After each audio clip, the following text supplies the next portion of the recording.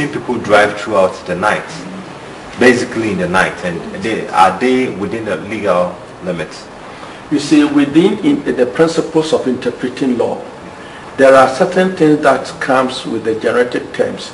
If it is supposed to be during business hours, a dealer, a manufacturer's agent, a trader in trade license gives you a vehicle, it will be during normal business hours. And we know that there are certain occupations that operate in the night, but I don't think trading in vehicles also is practiced after the normal days where we start from say 7 o'clock in the morning till about 5:30 in the evening. What does the General Rule of Act 368 section 38 state? Well, the law simply says that a person shall not own or drive a motor vehicle or trailer on our roads unless it is licensed by the licensing authority in Ghana, which is the DVLA. And the law is simply stating that if you do not register a vehicle and you drive it on our roads, you commit an offense under the law. And that there is a prescribed penalties assigned to that provision, which is a minimum of 15 penalty units and above. And the penalty units is 12 Ghana cedis. So these are how the sanctions are. 12 Ghana cedis per unit, penalty unit. And so if you are having 10, it means 120 Ghana cedis will be what you pay. If you are giving more, about 20 penalty units, it means that you are paying 240 Ghana cedis. Let me find out.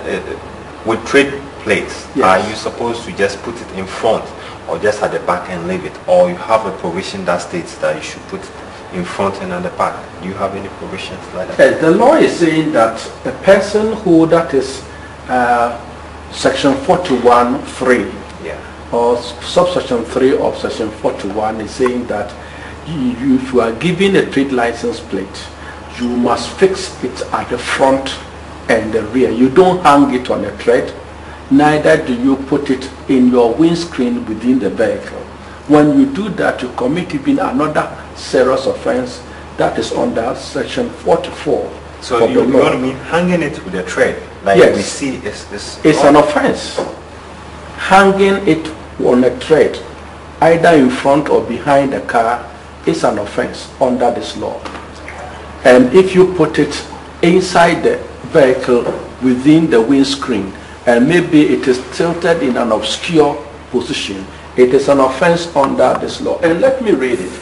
In fact, section 44 of the law says that when a registration number plate, number fixed on a motor vehicle or trailer being used or kept on a road is in any way A, obscured or rendered or allowed to become not easily distinguishable, the owner commits an offense and is liable on summary conviction to a term of imprisonment not exceeding 6 months or a penalty, 100 penalty units.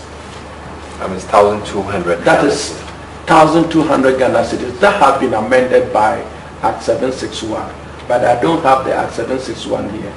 And then also, if you do not fix it, that is not fixing registration number plate, which include the trade license plate, and that law is section 43 of the Road Traffic Act, and I want to read it. The owner of a motor vehicle or trailer being used or kept on the road commits an offense where the registration number plate is not fixed as required by regulations made under this act, and is liable on summary conviction to a fine not exceeding 500 penalty units or a term of imprisonment not exceeding 2 years or both. So not fixing the number plate is a very serious, the legislators see it as a very serious thing, and those of us working within security realize that it constitutes a very great threat to law and order in the country. You just heard ACP Daniel Julius Aboga cautioning users of plates, license plate, that if you do not fix, then you hang it, it's an offense.